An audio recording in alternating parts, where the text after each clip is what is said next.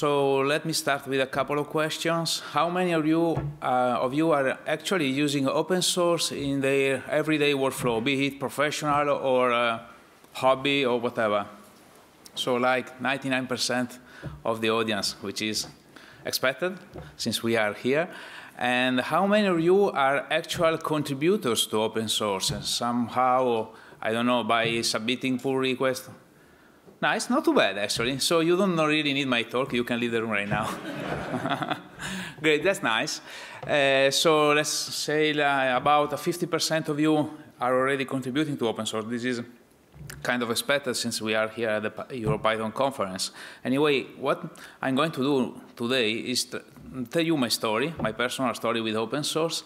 The idea is to, of course, try to inspire people who are willing or would like to start contributing to open source. And also, I would kind of give you a perspective from the point of view of a company who has never been into open source, and at some point, because some weirdo in the company decides to adopt open source, the company follows along and starts using open source within its own workflow and products. So let's start. I am a number of things. In my company, they call me the weirdo because in their opinion, I just do too much stuff. I have too much stuff in my hands, which is probably true at this point in time. But we will get back to this slide in a few minutes. What really matters here is that I started my professional career back in 1991. So yes, I'm that old. And back then I was a MS-DOS developer, basically, because back then even Windows wasn't yet a thing. And I was basically doing C language, in C language stuff, in MS-DOS and some other environments. And what we were doing as our company was starting building Windows software back then. But back then, Windows wasn't really a thing. And when we were going and introduce our software to computer shops, vendors, end users, they were like, why are you doing Windows? And nobody uses Windows nowadays. Everybody is using MS-DOS. So you get the idea of the environment and the ecosystem we were working with back then. So we basically were two of us, two co-founders of a small company. Back in 1991, nobody used to call new companies startups. But in retrospective, we could call it a startup. And what we were doing was, one of us was writing code in the office. The other guy was jumping on a car. And back then, the software, by the way, was sold in boxes, actual cardbox boxes. And the software was in floppy disks. Any of you, I guess you know what a floppy disk is. And basically, I had my trunk in the car filled with boxes, and I would go around in Italy and try to sell my software to computer shops. Computer shops would then sell the software to end users, right? So the next week I would be coding while my colleague was going around in Italy selling our software. And we were just copying the floppy disks from our computers and putting them into the boxes and filling the trunk of our car. That's how software was produced back then. That's been going on for a while, for a number of years actually. Windows became a thing actually, people were using it, our software was successful, probably because we were the first back then doing that kind of thing. So we were really strategically well positioned to get the market, our market share in the Italian market anyway. And yes, over time we did a lot of stuff basically. Nowadays our main product is an invoicing and accounting application. It is a desktop application. I wrote it a number of years ago actually, and it is a C# application. So yes, I'm a C# guy at a Python conference, but the thing is that at some point the direction I was just sitting in my comfort zone, building my stuff, my software. I was very comfortable with the technology and the stack I was using. We were using Microsoft technology, basically. We were .NET shop in late, I should say, in the 2000s and stuff like that, 2010. At some point, I really wanted to try something new. At that point, the technology, or I should say the market, was requiring us to write mobile applications and web applications, because people using our app on their desktop, they wanted to also use, you know, print invoices or do inventory stuff when they were moving around on the mobile applications and on the web. So we were to write some server, some probably API that our desktop applications could talk to, and that's when I wanted to try something new. I wanted to get out of my comfort zone, and those were the years when Steve Ballmer in Microsoft was basically 2001. Steve Ballmer went and said that open source was not trustworthy, sorry. And that really didn't resonate with me. I was, again, a .NET guy working with the Microsoft ecosystem, but that really I didn't really like that approach to the approach Microsoft was taking to the solution of problems, I should say, the strategy they were looking at. So I started looking at something else, what was going to happen outside of my comfort zone. And that's when I started looking at Python and the open source world, etc. Long story short, at some point, I was quite proficient with Python, and the guys in my company were really concerned about my the direction I was taking back then. They weren't really sure. The idea basically was I was wasting our time. But yes, I went to EuroPython in, I think, 2012. It was in Florence, and I went there with a talk about how to build REST APIs with Flask. Now, mind you, I was a C# guy, talking for the first time in English, by the way, at the EuroPython conference, and doing a workshop about building REST APIs with Flask. So if any of you was listening to Daniele Procida talk before this one, he was about naive programming. That talk really resonates with me, because when I went there to a EuroPython, I was very naive, and I mean, I was speaking to Python programmers about something which was totally new to me. What I was doing there really was try to validate, asking for validation about my idea on how a REST API was supposed to be working and how I would solve that problem. So it wasn't really me going there and teaching people, but more like, people, I'm doing this this way, what do you think about this? And in my world, in the C# and .NET world, something like this really, I've never seen something like that. And the reason I was doing that, probably because the open source and the Python community was so much welcoming to me. I felt safe to do something like that in public. Now, what's interesting to the story is that at the end of the talk, people came to me and said, look, what you're doing is amazing. Why don't you release this stuff as open source? Now, the framework for building REST APIs was already in place. Basically, it was ready, but it wasn't open source. So I went back to my company, we talked about it. At the end of the day, we released our REST API framework as an open source framework. I don't know if you know about it, not really important. I just want to show you that we went and released something as open source. This is something that is based on Flask, and you can basically very easily deploy REST APIs based on top of Flask, basically. It is a mildly successful framework, I would say. People are using it all over the world. You can say by the number of stars that there is average adoption. Of course, it's not Django, or it's not Flask itself, but it is working very well. And then after Eve, I also released Cerberus, which is a data validation framework. It is actually Eve dependency. Since everybody does data validation, even REST frameworks need to do data validation. So I had to do it. I had to do this stuff, and since I was doing it, I might as well release it as open source again. So Cerberus was born. Now, look at the GitHub stars here.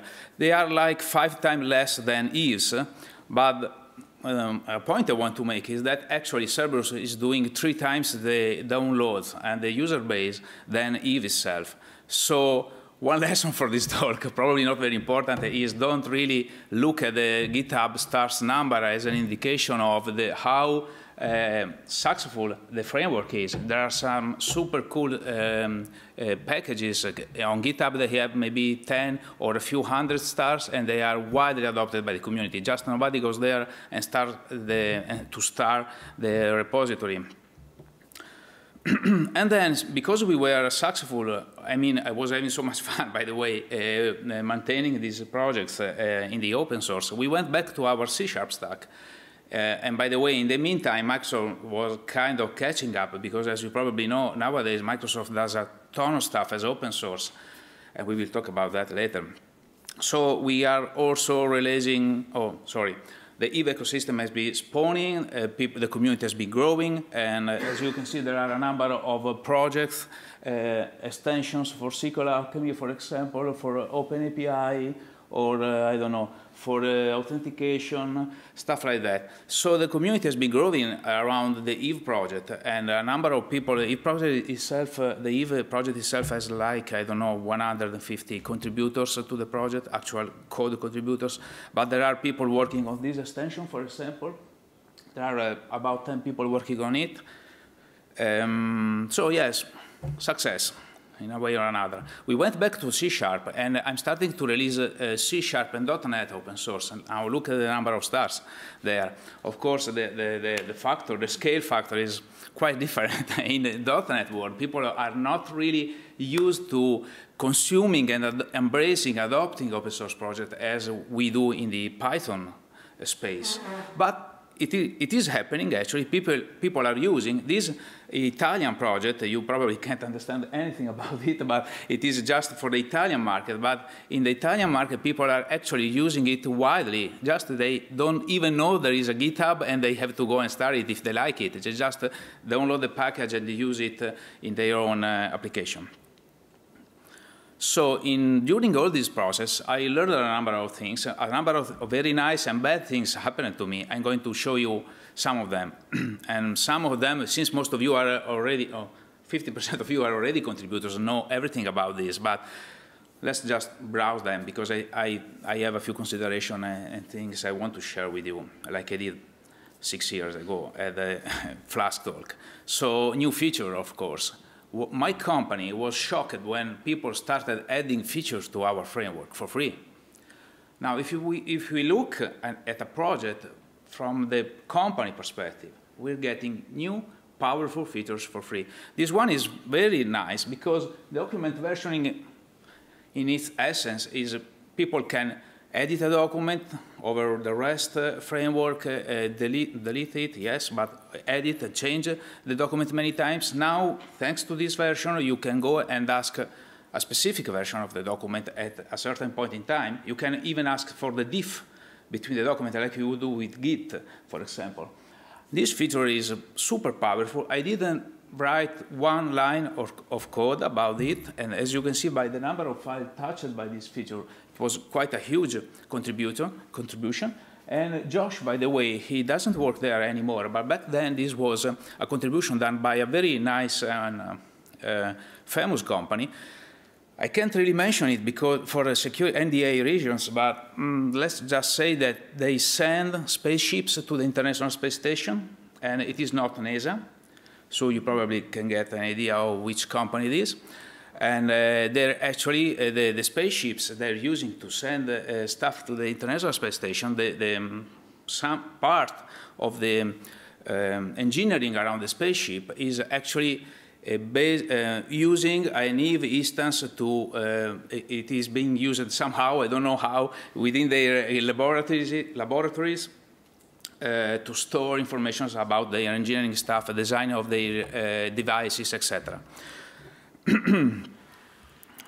And of course, bug fixes. This is another very important feature for the company. Companies seeing value in our products, in our open source project now, because we get bug fixed for free, even before we know about them and we learn about them, which is how much money we spent in 25 years on the field fixing bugs that people were actually complaining about, and we couldn't even reproduce them locally in our closed source company.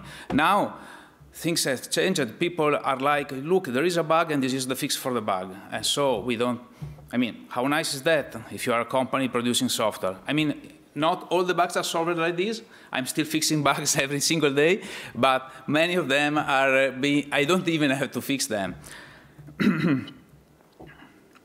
And this is very important, in my opinion, quality and longevity of a project. So more eyes see more, that's how I put it, basically.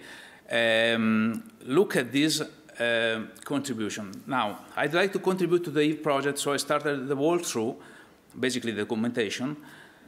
Sorry, not the documentation, but he went and started looking at the doc strings of every single function and method we had in the framework and fixed a few typos, as he says. Actually, he touched the 21 files against.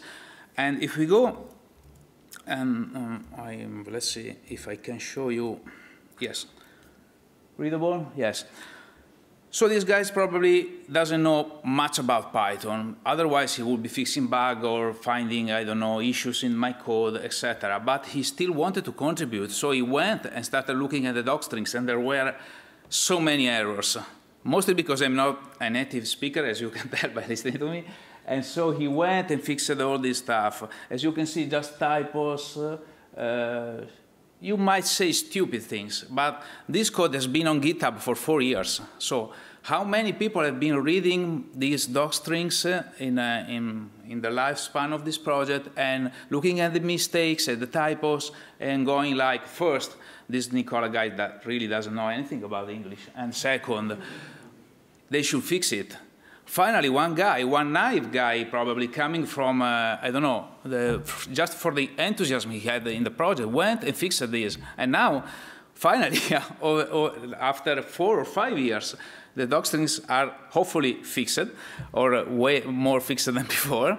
So I really value this contribution, because this is the kind of approach that somebody who wants to start contributing to open source can do very easily and contribute a lot of value to the project itself. Because when the people like you, new adopters of the project, go and look at the code, don't have to mess with my mistakes in the doc strings.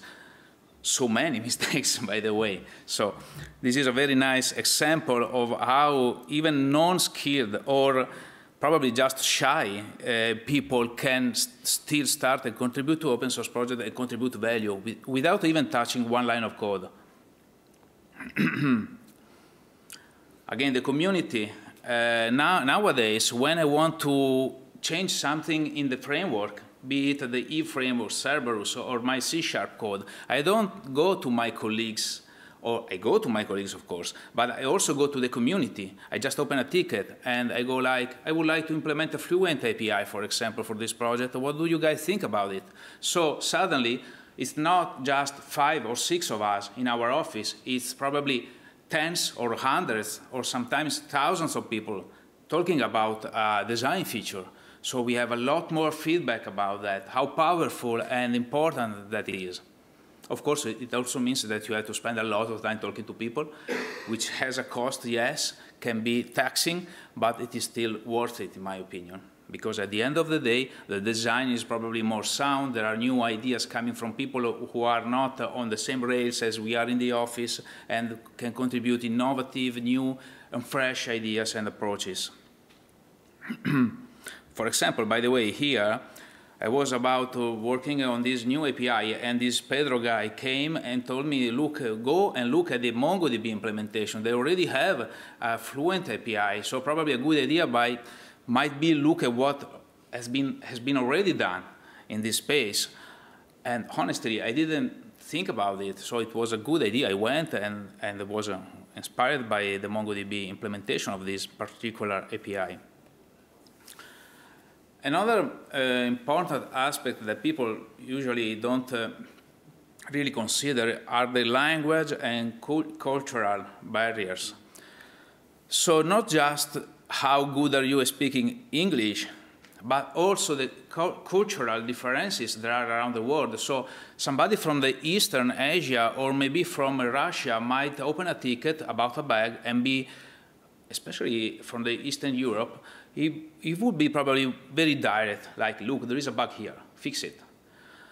Somebody else from Western Europe for the same bug will go like, hey, you know, very nice framework, thank you, I really love it, we are using it in production, thank you, thank you, thank you. There is a bug, can you probably go there and look at it, fix it? So you see very different approaches to the same exact bug. The first one might come across to me as somebody not really nice, somebody I don't really feel like helping. Maybe I look at the bug from the Western Europe guy because he's so nice.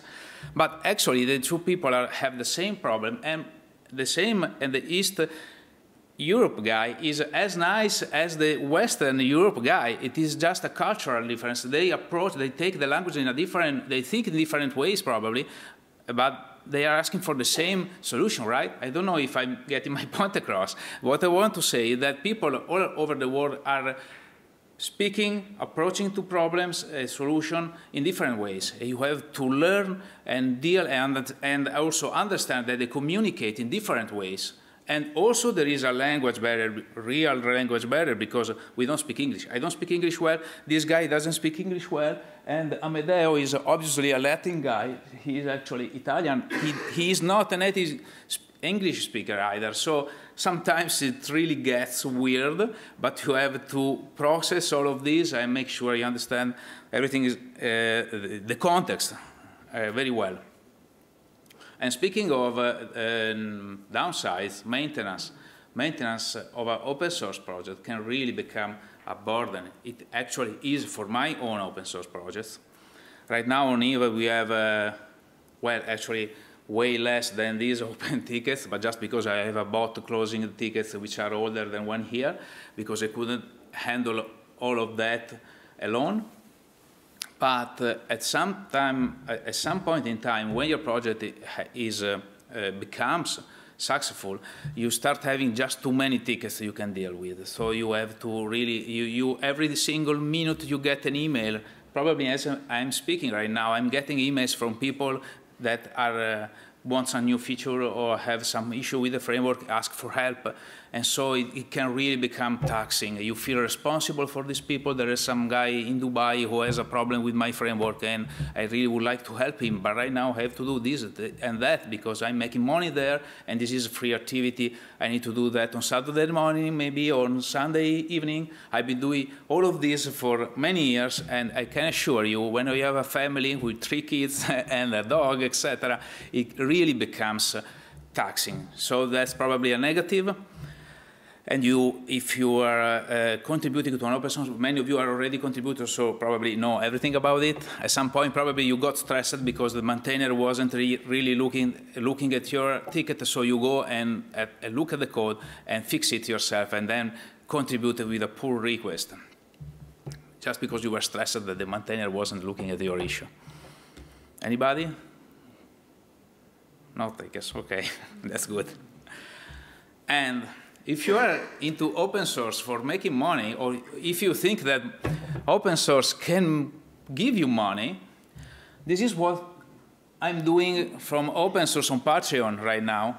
But actually, I have 4 contributors, 4 Patreons, as they call them, right now. So I'm making $4 a month for my open source activity.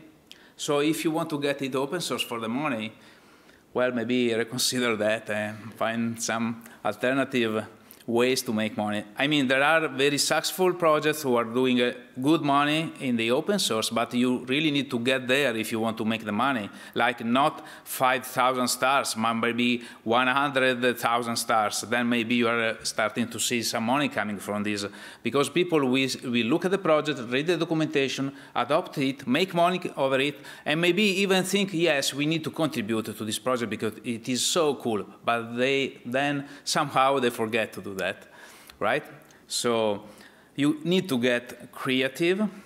For example, I don't know if any of you knows about Talk Python podcast. It's a very nice podcast in the Python space run by Michael Kennedy, and he asked me if I wanted to actually produce a course about the EVE framework, and he would sell it on his platform. I did that. It was very hard for me to do that, but in the end, there I'm getting some more money, more than the $4 a month I'm making from Patreon campaign. So if you want to make money in open source, there are ways, but you are really to work hard to get there. And we will see that also I'm making money, collateral money from my open source activity, but not just directly from the open source contributions, which unfortunately are very low. So let's look at the consequences of my story. When I started looking at Python and the open source, I was just a very shy introvert, C# and previously C developer, working all day in my office, and then at 5 p.m. I would just leave and go home and stay with my wife. Then I went to EuroPython. I released EVE as open source. Somebody, I don't know if it was by poor luck or unluck, went and posted the framework on EVE on Hacker News back in the day, and that's when the wheels started to, you know, to just move too fast for me. In one day, I got like 1,000 stars on GitHub. People started emailing me, contributing pull requests. That day, I became an open source maintainer, basically. Until then, people really were not caring about my open source project.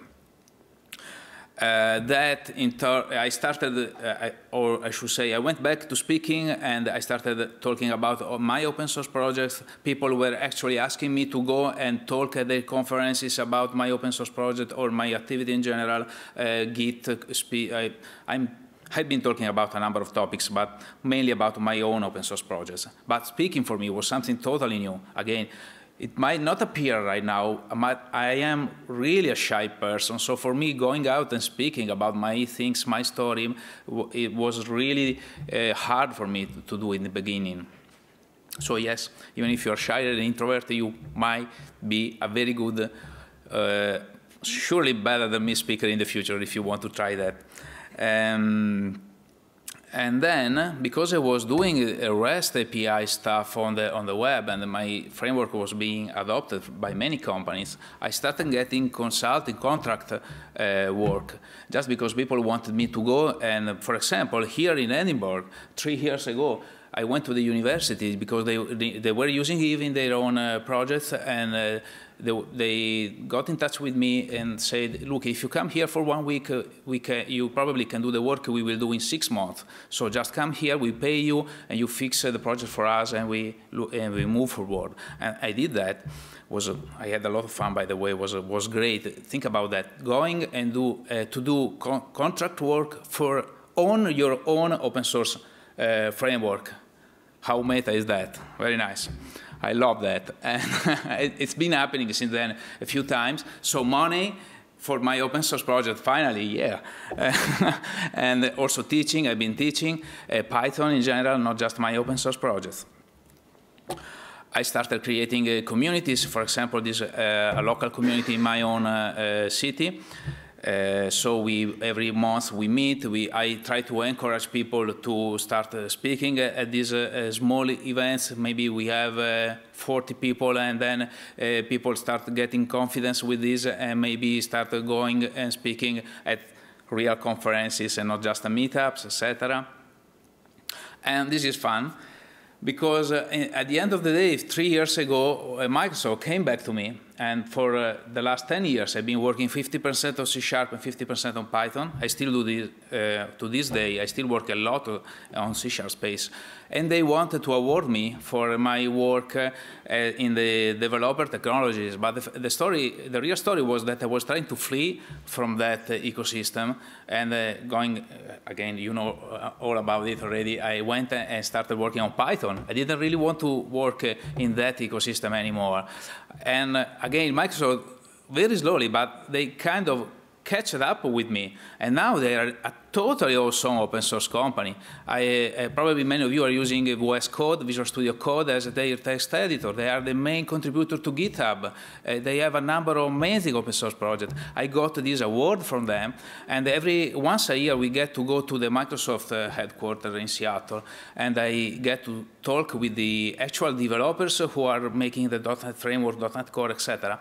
And it is funny because when I started working with Flask open source, and I could see the code behind the framework I was using, for me was a total revelation of how powerful open source will be. And now speaking to these guys, they are so excited as I was 10 years ago. They are so happy that they now can embrace open source and work on it, and seeing them so excited about it, I know that Microsoft isn't going back. If you're afraid that Microsoft will be going back someday or try to trap you into their ecosystem as they used to do years ago, don't be afraid. Microsoft is a totally new company, and because I see the guys actually working on the actual projects, I know that you can't stop them anymore. You can't put them in a cage anymore as they used to work in the past. So kind of funny.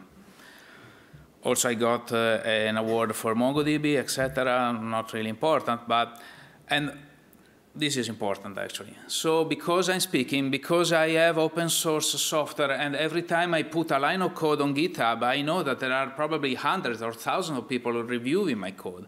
I really have to do my job at the best I can perform, right?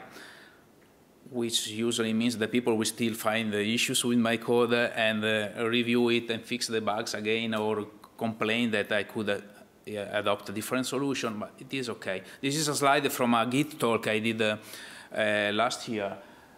Not really, just don't look at the code, but in order to understand Git, I mean, I use Git every day. I maintain projects, pull requests, rebase, etc. I went and started speaking about how I use Git.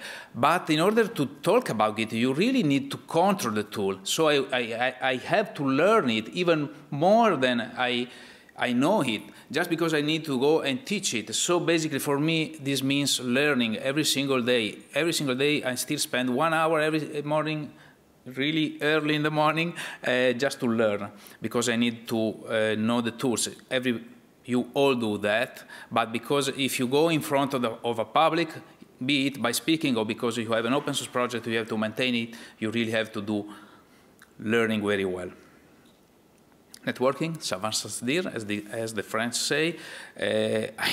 Nowadays I know a lot of people in the Python space, and yeah, it's extremely powerful. I can't count the number of times that somebody from across the world has been helping me with something that has nothing to do with the actual open source framework. Maybe I need to fly to Dubai for a contract work, and somebody from Dubai will I don't know, help me, or even take me to their house and stuff like that. So networking is super powerful, and because I'm so grateful, because of open source, I got to meet so many cool people and guys and girls all around the world. It is extremely powerful and useful also.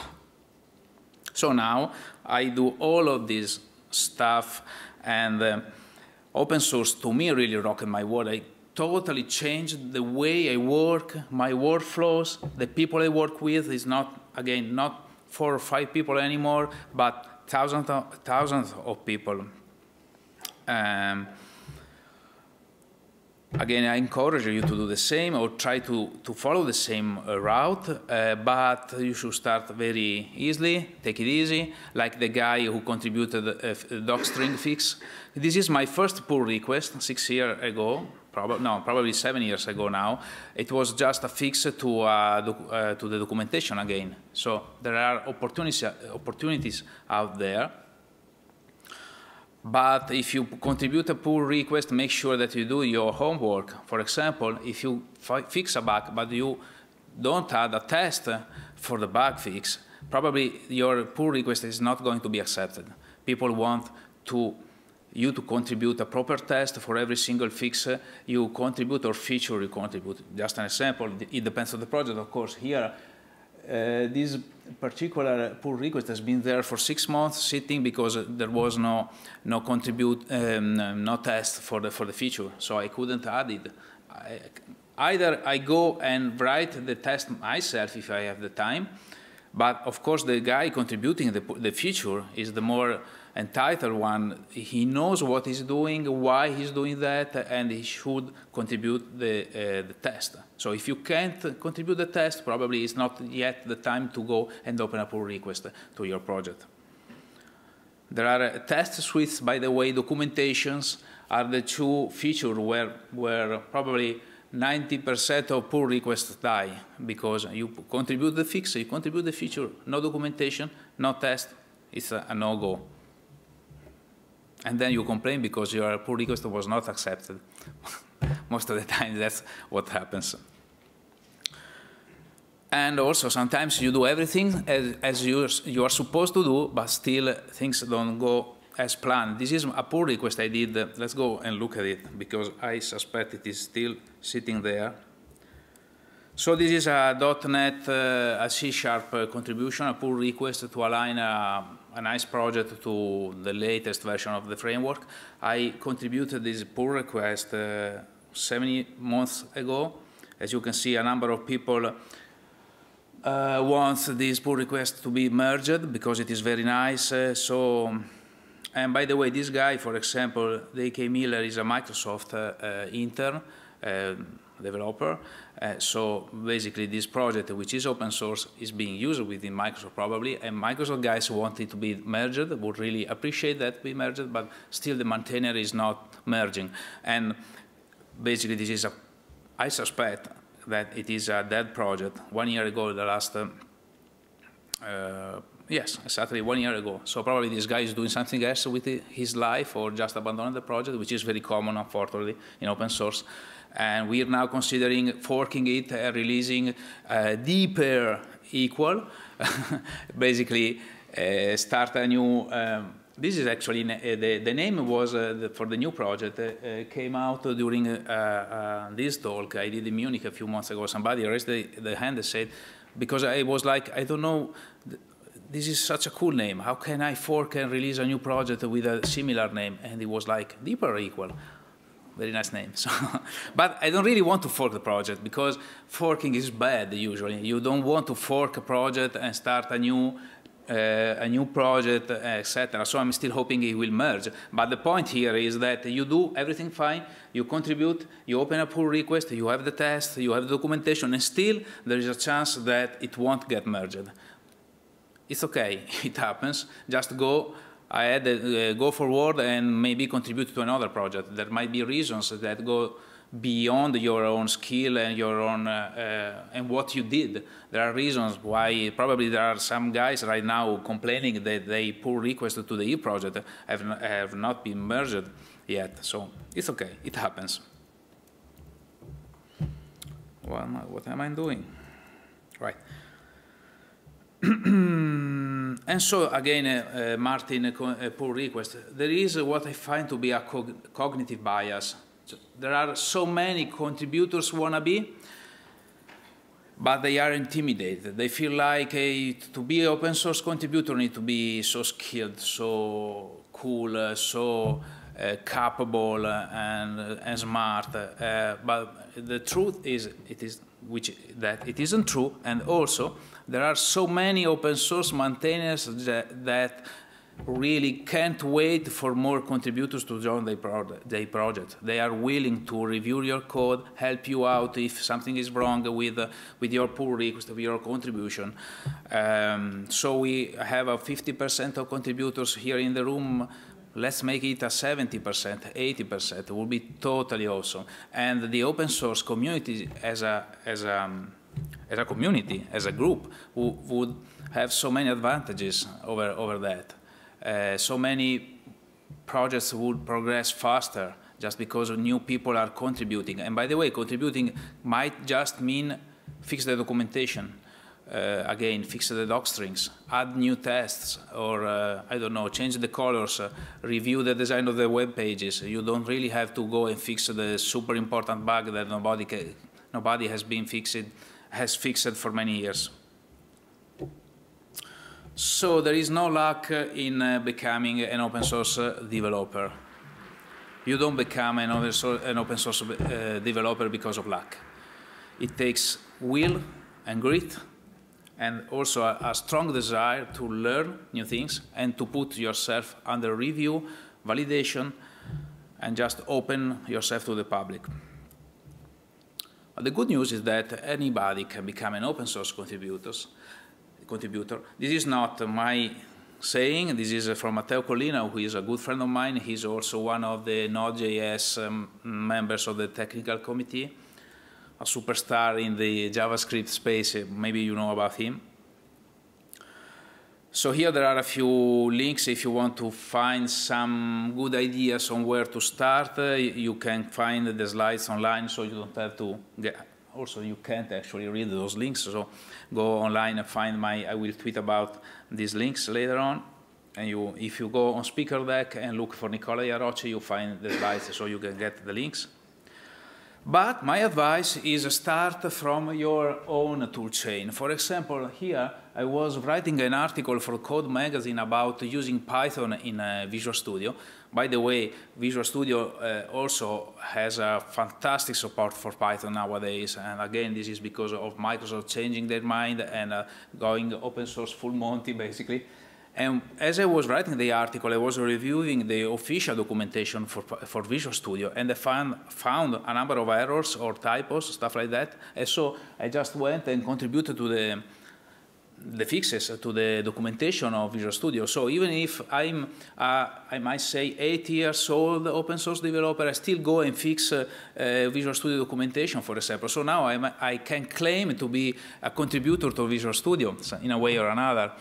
But it is just, it just came out of necessity because I was working on that. I found an error. Why not fix it? You probably have a number of issues with your own tools, with the documentation as you read it. Just go and fix it, contribute to it. This is a very nice and smart way to start contributing to open source. This is it. Here you find my links if you want to get in touch with me. Again, the links are going to be on Speaker Deck. They already are, actually. So thank you.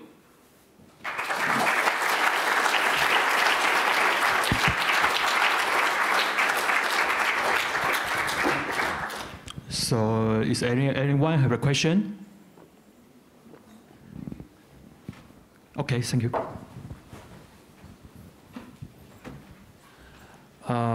Based on your experience, what are the best, let's call it, information channels to announce project or get more people involved into the project?